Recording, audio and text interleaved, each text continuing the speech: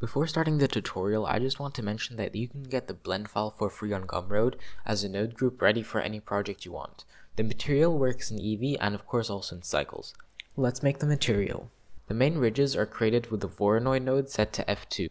I added a color ramp node to make the ridges sharper and mixed it with a noise texture to get some variation.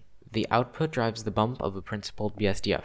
Now let's add the roughness variation. This is done with a Musgrave with maximum detail and low dimension. Now we can add the lines that make it look like multiple plates. Add a break texture and set the height and width to the same value. Then decrease the mortar size and increase the smoothness. Instead of using the color output, use the factor so you don't get a random value per block. Connect the factor to a mix node to make the gaps have a different color than the rest of the metal. The most obvious issue is that the gaps don't affect the bump. To do this, add an invert node and multiply it with the bump node's input. I also added a value node with the math node set to snap with an increment of 2. This looks at the value and rounds it to the nearest multiple of 2.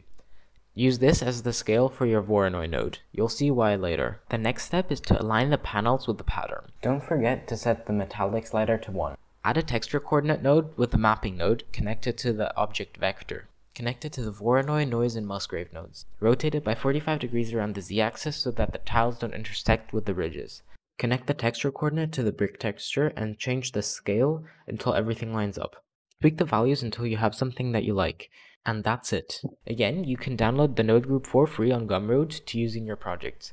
To use it, append the node tree called Metal Sheets and apply it to your objects. I hope you enjoyed.